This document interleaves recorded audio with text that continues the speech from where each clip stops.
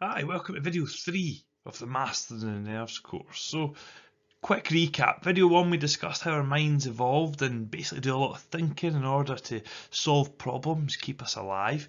And we called all that thinking our thinking self. And we drew a difference between that and our ability to just watch that chaos, I suppose, unfold. And we called that our observing self.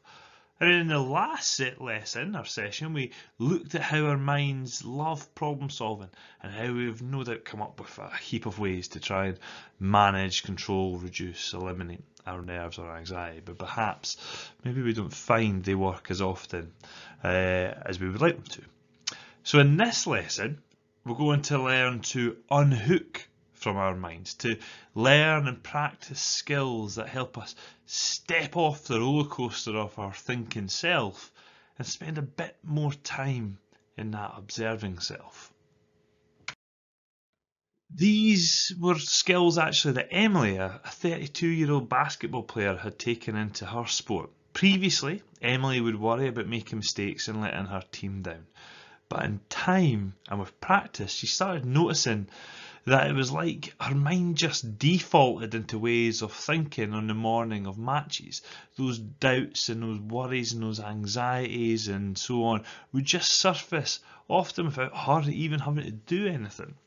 Emily decided that she was sick of being bossed around or bullied, so to speak, by her mind, and instead started to thank her mind for its contributions and focus on whatever it was she was doing in that moment. A metaphor that Emily seemed to resonate with was thinking of all her thoughts as if they were clouds.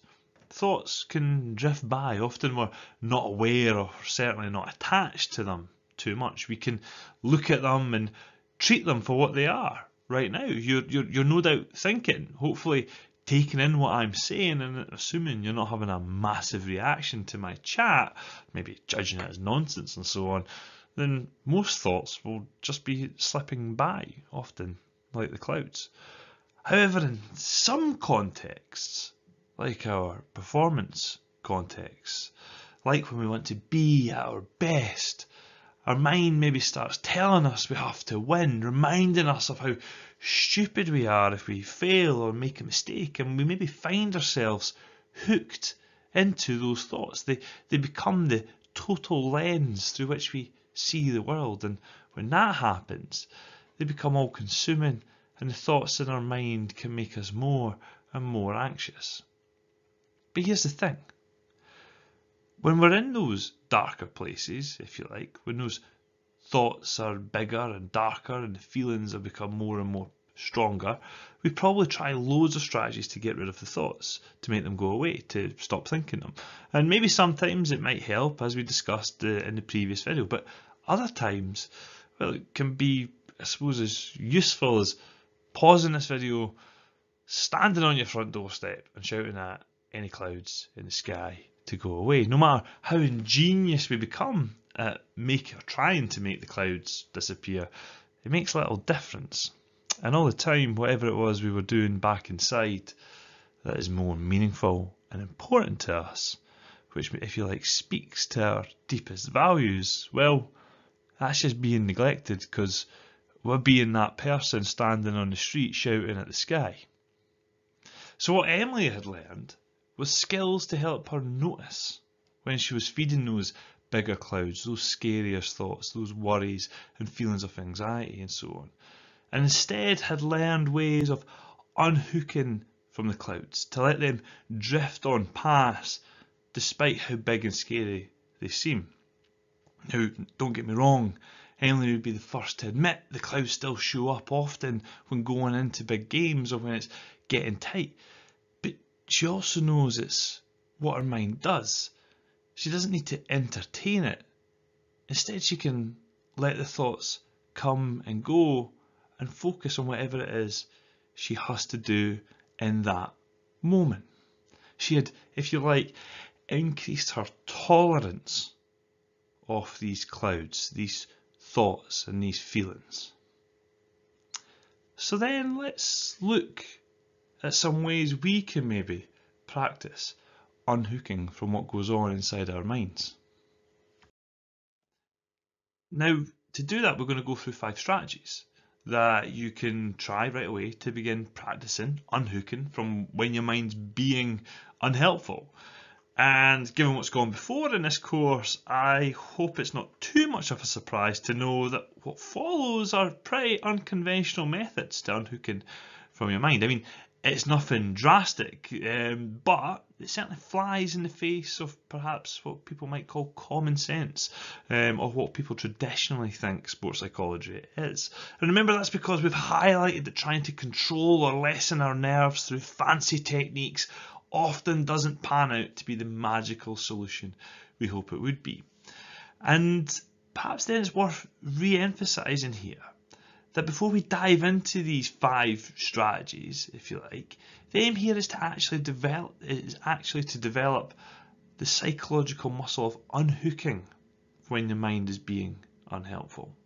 It's, if you like, to begin increasing our tolerance of unwanted thoughts and feelings, accepting them as part of the ebb and flow of having a mind, not to try and get rid of and to try and control our minds. So let's go for it. The first one we're going to look at is quite a simple one. Give your mind a name. That part of your mind that thinks all the time, analyses, predicts, problem solves, plans, and so on. I've been calling it our thinking self, and you've probably noticed me sort of trip over it a couple of times, and that's because it's quite a clunky way of speaking about things. Give it a name. Nothing threatening or degrading, just a name by which we can call our mind. I speak about my mind as Jeeves, as I imagine it a bit like a butler serving me sometimes helpful, sometimes unhelpful thoughts pretty much all day. And also an image just because of that early days search engine, Ask Jeeves. So what's the name of your mind? We might also choose to, if you're artistically inclined, you might choose to quickly caricature your mind on a post-it note or a piece of paper. You don't have to, but that would be a simple extension of this task. And I wonder then, having now got a name for our mind, I wonder if we can tune into what our mind is saying. Can you notice whatever it is your mind is telling you right now? So for me, what is Jeeves saying just now?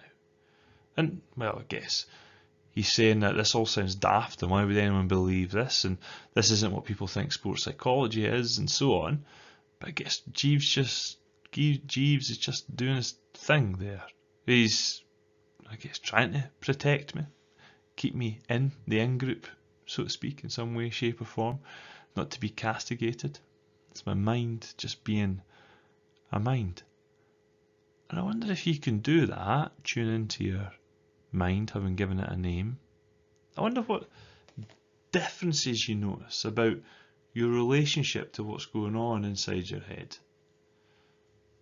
Maybe you'll notice that you're able to get closer to that observing self, that you're not quite on the roller coaster as much with all those thoughts. The next one that many people find helpful is to then also name the story that our mind is giving them. This one encourages us, I suppose, to treat our thoughts that our mind is giving us as akin to stories, similar to stories.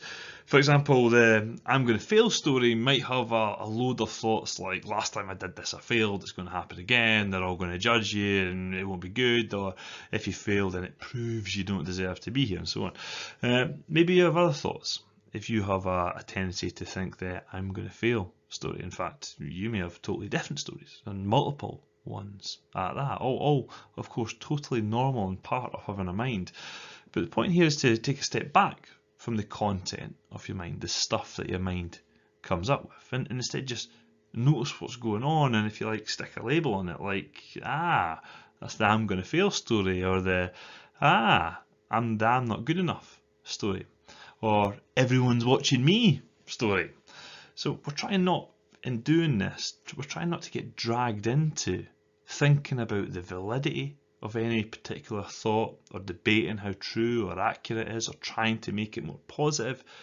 Simply, if it isn't helping you, you can notice the mind beginning to find its groove in such a story and, well, name the story, stick that label on it, which I guess requires us to be in that observing self mode a little bit.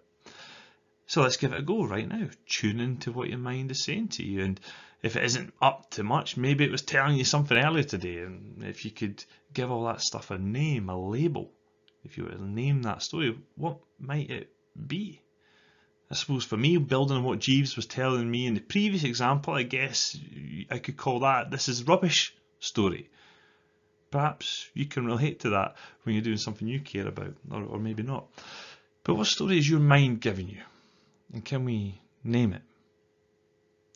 And again, if you're managing to do that, I wonder what differences you notice just now. Do you feel as attached to your thoughts, as close to them, or do you notice that there's maybe a little bit more of a distance as you're able to, if you like, take up a bit more space in that observing self mode that we've spoken about way back in video 1? And the third one just continues to strengthen that psychological muscle of getting into that observer mode and off that roller coaster. And I guess by doing so, it challenges us to thank our mind for its contributions. And this can be a tricky one because we can become so frustrated with ourselves and our mind that we can maybe do this in, I suppose, bad faith. We can, try and thank our mind, but do it in a snidey way, which, probably won't help, as all you're really doing is kind of berating yourself. So instead, if we can start from a position that our minds are trying to solve problems to keep us safe, and really it's like the mind's trying to be helpful, but maybe isn't in any given moment. So we might think of our mind as an overly helpful friend or butler in the case of Jeeves. Sometimes helpful, sometimes not. And as we probably do with our friend, we can appreciate the mind's efforts to help. So maybe we can try and thank our mind for what it's doing. After all, it's only doing what it's evolved to do. So again, give it a go. See if you can generate some thoughts or stories, if you like, that you often find yourself buying into, being hooked by, which leads to feelings of anxiety or nerves. And try just thanking your mind for its contributions, appreciating, I suppose, its efforts as an overly helpful friend. And look, I appreciate that this and arguably all these may feel a bit forced or contrived, but I hope you're able to experience some subtle shifts in your relationship with your mind. So as with the previous strategy, I wonder what differences you maybe notice by doing this. And again, it doesn't have to be anything drastic, but once more, it's about trying to strengthen that psychological muscle of helping us step off the roller coaster of our thinking selves and stand, I suppose, in that observing self mode. And now we're on to the fourth one to try. And I guess building on this caricaturing or characterization of our mind thing that we've got going on, let's practice giving our mind a new voice. So if, like me, when you think, you'll probably be thinking in your own voice, so to speak. And maybe you're not quite aware of it. And because the content of our mind, all the chatter and all those thoughts, comes at us in our own voice, it can sometimes make it feel pretty believable, whatever it is that we're thinking. I mean, try it out. Take a thought you often have that's somewhat self-critical and kind of gets you down, and for the next 10 seconds, really focus on that thought, like really buy into it and just play it over and over your head and try and really believe it. So see if you can catch a thought, any sort of thought you have that's overly or tends to be pretty critical of yourself, and for the next 10 seconds, just repeat it over and over in your head and really try, again, appreciate this maybe feels a wee bit contrived, but really try and buy into it for 10 seconds. Just repeating it over and over in your head. And as you're doing that, I wonder how you notice how you're feeling. I imagine you may be feeling a wee bit more rubbish, so to speak. And hopefully you've noticed that it was probably in your own voice, those thoughts. So let's try something different. let's take the same thought you just focused in on and refocus on it again for 10 seconds, but this time in the voice of, I don't know, Homer Simpson, or Kermit the Frog, or Miss Piggy. Basically almost, I guess, any sort of cartoon character whose voice is easy for you to sort of recall and play in your head. And once you've got that character, so I'm going to go for Homer Simpson, for 10 seconds, let's see if we can focus on the same thought, but as if it's the voice of the cartoon character saying it. So for 10 seconds, let's give it a go, starting now.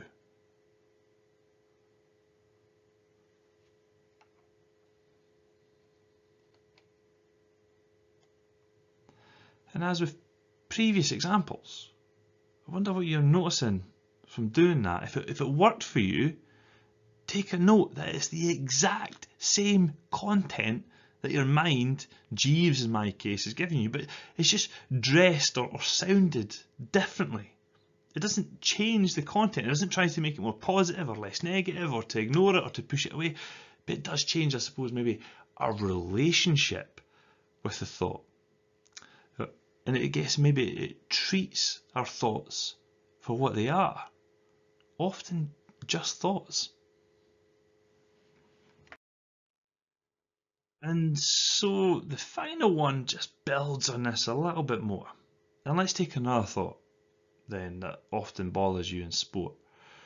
And maybe spend a wee minute just trying to catch, again, a self-critical or nervous or anxiety related thought for you. And for 10 seconds again, see if you can buy into it and repeat it over and over in your mind. We'll do that starting now. So self-critical, judgmental, anxiety, nerve-provoking thought. See if you can play it in your mind over and over. And hopefully that'll be hitting you a wee bit, maybe not massively, it's out of context, but enough that you're able to trace the contours of its effects on you, maybe feeling those nerves or that, if you like, adrenaline beginning to build. Now try saying, I'm having the thought, just taking that, I'm having the thought, whatever it was that you were having, and putting that before the thought itself. So for example, if I'm consumed by the thought I'm going to fail, that's what Jeeves is telling me, I'd say I'm having the thought I'm going to fail. Yeah, so I'm taking the words I'm having the thought and I'm putting it at the start of the thought itself. So try that for your thought that you just had or you were working on for those 10 seconds there just now. Put in the words I'm having the thought at the start of it. So for 10 seconds we're going to focus in and just practice repeating it with I'm having the thought, whatever your thought is, for 10 seconds. Let's try that.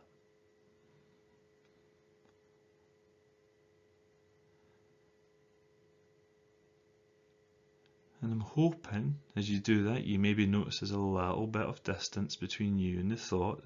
You're not trying to push it away, you're not trying to get rid of it, you're just noticing it. And now just try that then, extend that and put in I notice I'm having the thought before whatever that thought is. So mine would be I notice I'm having the thought that I'm going to fail. So try that with your thought. For 10 seconds just tune in on that, but see if you can practice and notice the differences from putting in I notice I'm having the thought before the actual thought.